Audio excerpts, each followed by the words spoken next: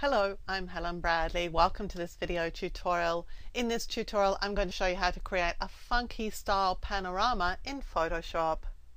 Before we get started with this video tutorial, let's have a look and see what it is that we're trying to do.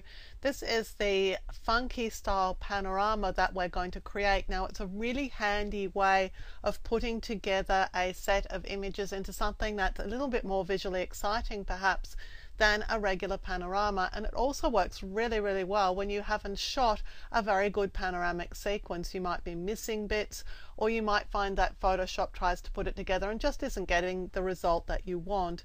So in this case, we're going to break up the panorama and just make it our own. The first thing you'll need for any panorama is a series of images, and as I said, it really doesn't matter how you've captured these, and in actual fact it actually works really well if you don't capture them as if you were doing a serious panorama. Now, if you've got yours and it is a little bit too serious, then you can go into Photoshop and you could rotate these images and crop them a little bit just to break up the sequence so you have something a little bit more visually interesting. And then you'll want to open only the panoramic sequence, so only open your panoramic images so that they're the only things that are currently in Photoshop. Then you can go ahead and assemble your panorama. I'm going to choose File and then Automate, and then I'm going to choose Photo Merge. This launches the panoramic option in Photoshop, and I get a series of options here. Now, the first thing I want to do is not blend the images together, so I'm going to turn that off. And I do want something a little bit visually interesting, so I'm going to choose the cylindrical option.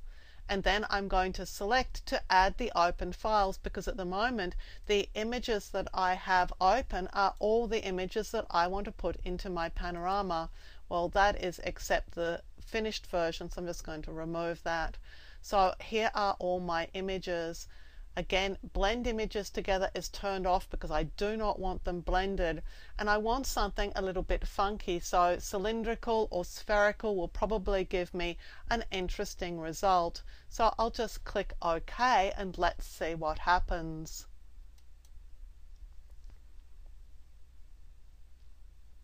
And Photoshop is going to go ahead and try and line up these images into a serious panorama.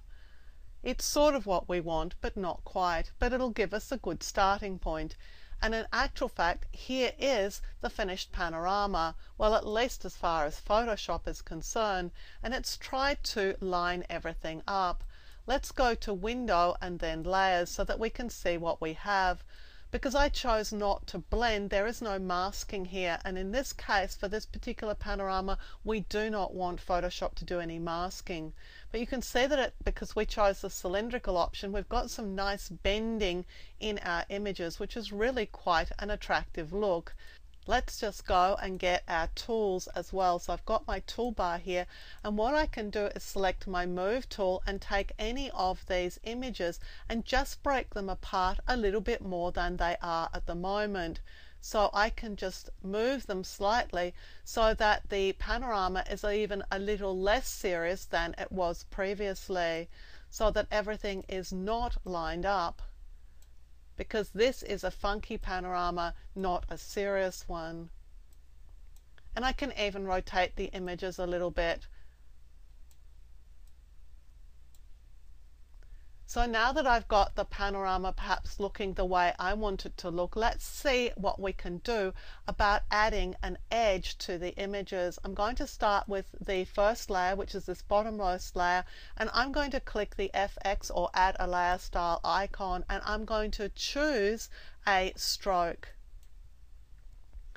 Now I can add a stroke around the image, so I'm just going to make it, for example, something like a 30 pixel stroke, and you can see it around this image here, but at the moment it's got rounded corners which are really unattractive, and it's black. So let's just click in the color option here, and I'm going to select white up here.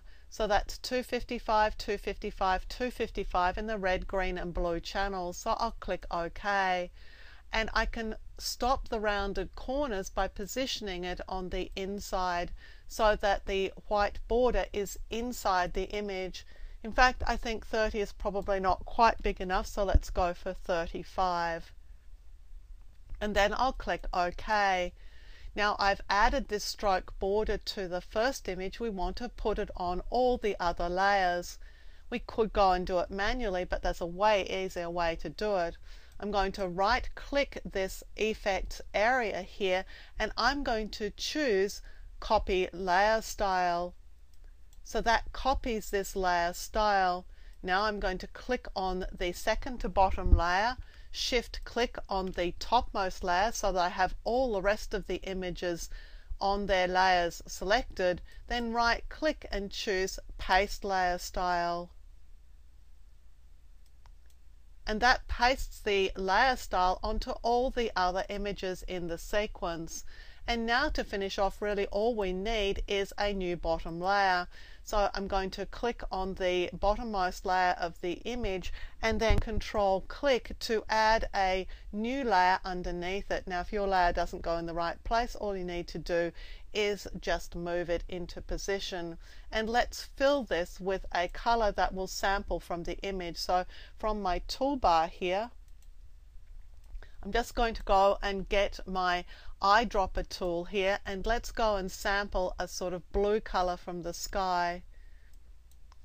And here's the blue color that I've sampled, and now I'm going to just fill this layer with this blue color. I can do it a number of ways, but one way is just to use the paint bucket tool and just click here to fill this layer with the blue color.